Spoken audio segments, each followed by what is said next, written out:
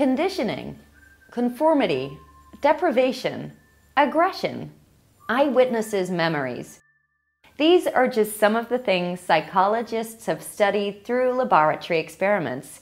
And here, we'll look at the key things you need to revise for a really good exam answer on experiments.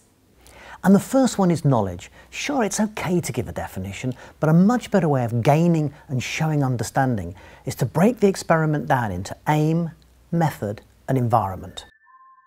So the aim of experiments is to go beyond description and test causality. The method is to manipulate something called an independent variable to see if it brings about change in something else called a dependent variable. For example, a common way of trying to isolate the independent variable is by randomly dividing participants into an experimental and a control group, and then only apply the independent variable to the experimental group. And the laboratory is a closed environment, where the influence of other variables can, as far as possible, be kept constant. So a laboratory experiment is a test of the effect of one variable on another under closed conditions. And you'll also need some application to show understanding. So make sure you have some good examples of psychological experiments to illustrate your explanation. For example, in Bandura's Bobo doll experiments, the aim was to test the hypothesis that aggressive behavior can be learned. The independent variable was the adult model's behavior, manipulated to be aggressive or non-aggressive, and the dependent variable was the children's subsequent behavior towards the doll. In Loftus and Palma's famous experiment, the aim was to test the hypothesis that the wording of a question can influence eyewitnesses' memories. The independent variable was the wording of the question, and the dependent variable, the participant's estimation of the speed. And third, and really important, you'll need some good evaluation points. So what do laboratory experiments give researchers that other methods don't? The major strength of the laboratory experiment is that it's the only method that allows the researcher to test and establish causality. It also allows for greater control of variables, increasing the likelihood that it's the independent variable producing the effect. Third, it's relatively easy to replicate. The laboratory experiment gives high reliability. You can do the test again under the same conditions and see if you get the same results. So the laboratory experiment has major strengths, and it's easy to see why it's so widely used in psychology. However, in practice, it also has certain weaknesses and limitations.